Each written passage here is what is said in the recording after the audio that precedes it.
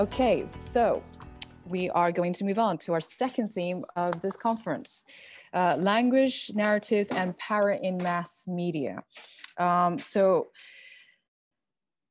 I would love to introduce Rahwa Yohannes, who will be opening the second theme, talking about racial bias in Norwegian media, looking into the language, narrative, and power in mass media. Thank you, Rahwa, and again, apologies for the delay. For your no worries. Thank you for having me. I don't have a PowerPoint. I'm just going to talk about the racial bias in the Norwegian media. As Kaman said, my name is Rahwa Yohannes, and I would like to extend a thank you to the Oslo desk for organizing this conference, as it is very important and very relevant to our society here. In February, there came out a report on national security briefings. The Norwegian Police Security Service and the Norwegian Security Authority held a joint press conference together with the Ministry of Justice. These assessments are published in addition to the press conference where the media gets to ask questions. So Aftenposten, one of the three biggest newspapers in Norway, had an article summarizing the press conference. The first bulletin read, Islamist extreme violence is the biggest threat. No, is still the biggest threat. The written report positions both right-wing extreme violence and Islamist extreme violence as equally likely. Nor is it expressed at any point in the press conference. The same article frames right-wing extremism as a growing threat. Nothing about how likely right-wing extremism violence is, just as Islamist extreme violence. Norway has only seen right-wing extreme violence in reality. August 2014, James Foley, a journalist, was killed by the Islamic State. I observed my friends and others on Facebook change their profile pictures to Black in solidarity. January 2015, 12 people were killed in Paris, again by an Islamist extreme terrorist. Everyone comes out in solidarity and Je suis Charlie is everywhere. April 2015, 30 Ethiopians are killed by the same organization in Libya, shot and beheaded on camera. This story barely makes it to the news in the Norwegian mainstream media. There was no uproar or outrage by the murder of so many people in such a gruesome way as the rest of the Islamic State killings. I found myself asking, where is the same solidarity shown to the 12 people killed in Paris from the media and from the society? But I can't blame the society for not showing solidarity when they don't know what happened. There was Paris, and then there was Brussels and Orlando, and these received attention. Then there was Christchurch, and now last week, 8 people were killed. One thing these two incidents have in common is that the terrorists are white, and the Norwegian media had little interest in covering them. The Norwegian media had very clear responses to the different incidents. All times where the perpetrator was a Muslim extremist, there was a lot of attention and pictures of incidents plastered on the front pages. Meanwhile, the times where the perpetrator was a right-wing extreme Caucasian terrorist, the front pages seemed to have more important things to frame, like new treatments for headaches and football. These are things that have frustrated me over the years, but also gave me a very clear message.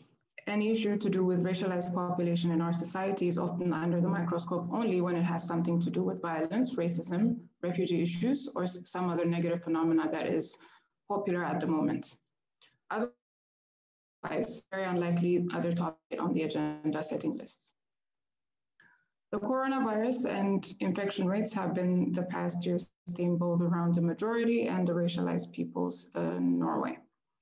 There have been a lot of priming of immigrants and their environments. The majority of immigrants in Norway are Swedish and Polish, but when words such as immigrants are used, It is implicitly synonymous with racialized peoples. There have been many articles about how infection rates are highest among immigrants. Immigrants didn't respect the set guidelines for containing infections. They don't report contagion, etc. In most cases, however, there was no context for how immigrants have jobs that put them at higher risk or infection, as they have to physically be present, or the other underlying issues such as living conditions that make it difficult for them to socially distance and lack of access to information. So when George Floyd was murdered last year, people all over the world mobilized in support and solidarity of the Black Lives Matter protests in the United States. Norway joined in the conversation. The media discussed the police brutality issues in the United States, the structural racism, and the historical causes, as well as the protests. Many on social media, in the meantime, were sharing their own stories of racism in Norway. And most of the work I have engaged in anti-racist movement is in Norway have been rooted in the Black experience. When George Floyd was murdered, we already had a committee that was set up for another campaign, and we decided to organize the demonstration in Oslo. We didn't think it was going to be as big as it was in the beginning, but we wanted for once to be the owners of our own issues and narratives. The event page we had put out had within less than 24 hours, 16,000 responses, and we had 4 days to go at the end it was nearly 65,000. We weren't the only ones. There were many other groups in different cities in Norway organizing their own demonstrations. Of course, the media got a whiff of this and had to engage in what was happening in Norway.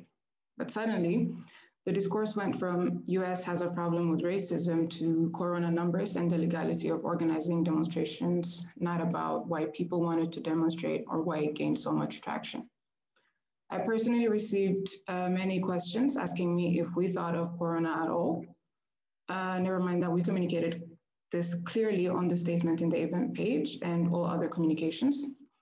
Some asked me why I am importing a problem that isn't ours, again, already in the statement. The US isn't the only place with police brutality issues. We wanted to demonstrate in solidarity with the Black Lives Matter movement in the US, but we also wanted to address the problems our communities face within the police and its abuse of power. In many of the interviews I did, I mentioned that the US is just the obvious case of a global white supremacist problem. If I recall right, there was maybe one that quoted me on that, and I spoke to countless journalists. The demonstrations took place in Oslo. An estimated 15,000 people came out in support of the cause.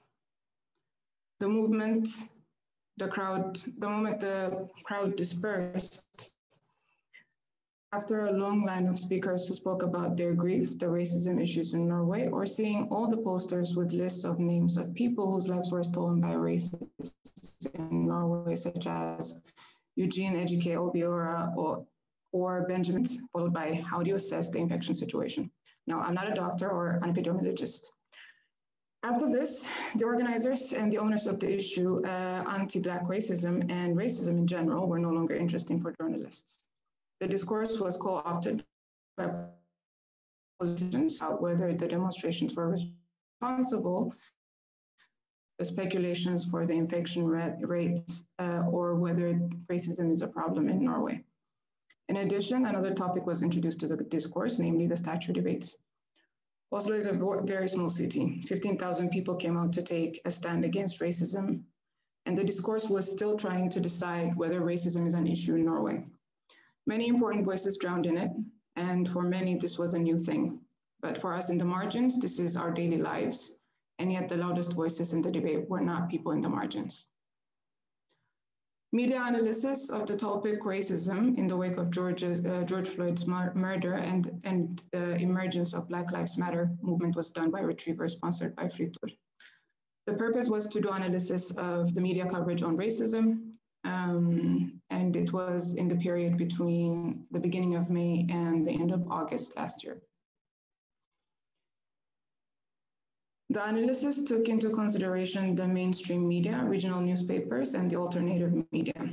However, Media outlets such as Oslo Desk, which was one of the main covers of the demonstrations and the racism debate, Chrono and Utrup, who portray more critical views and a more inclusive content, were not considered. The report was conducted with a combination of qualitative and quantitative methods. The main takeaways from the report were the media isn't biased, minorities were represented, and the discourse wasn't as detrimental as claimed. Only 18% of the articles were written by members of the media, while the other published articles were chronicles or opinion pieces by individuals and other actors. Police brutality in Norway was discussed in 2% of the racism-related articles. To give you a bit of context here, the demonstration we organized called for the implementation of a pilot project that was supposed to be done in 2003 to measure the amount of times the police stop minorities. So that we can, another issue usually prominent and important in the racism discourse in Norway is discrimination at work. Minorities are 25% equal qualifications as the other candidates. And this was discussed only 1% of the material analyzed. Meanwhile, statues were discussed 6% of the time when the people who came out demonstrating or the organizers did not call for it. A white politician did, and we had other priorities. The report did not define racism. It just stated that the structural racism was one of the main topics discussed, when really the discussion was mainly stuck on symptomatics. Just because the expression was used, it doesn't mean that the conversation actually tackled the institutional racism and its manifestations in depth. I'll refer again back to how little the discourse on police abuse of power and discrimination in hiring was discussed. The report also stated that the pictures used in the domestic reporting of racism weren't emotionally charged or weren't meant to evoke emotions. The media coverage of the Sian, or Stop the Islamization of Norway, and the counter demonstrators were extremely charged, in that there was a lot of violence and negatively charged depictions of these incidents. It is also important to note angles taken in reporting about Sian. Nothing about the coronavirus, rather the conflicts, not much about racism unless they were coming from minorities as interviewees. Sometimes how they are targets of violence, that is Sian and not the other way around. There was an underlying message of portraying the people protesting Sian as aggressive while at the same time by the police, and the escalated nature with which the police acted, which created distance. And the media didn't manage to away from what was happening in the US and individual stories about everyday racism.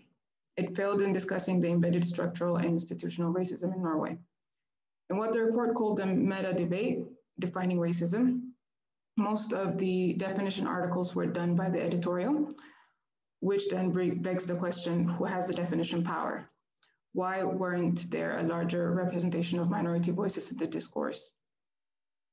The report also failed to address how the media contributed to the escalation of the keynote debate about decolonizing the institution by extensively writing about the 5 students that criticized the proposed curriculum changes, as well as not properly fact-checking and distorted imagery of what actually was going on at keynote, which again contributed to the digression and confusion and distortion of important issues. So my point is, ask yourself why there aren't enough minority experts represented unless they are there to talk about diversity and racism or be the token person of color. Why is the coverage of terrorist attacks by Caucasians so low, and why do the media bend over backwards to humanize the perpetrators and dig deep into all the good things they did before the terrorist act? Why prime the negative sides of minorities when the majority of population does just as much negative acts? Why portray protesters fighting for their dignity and their rights as human beings as aggressive and violent? If you're able to answer these questions, I believe you'll see the racial bias in the Norwegian media. Thank you.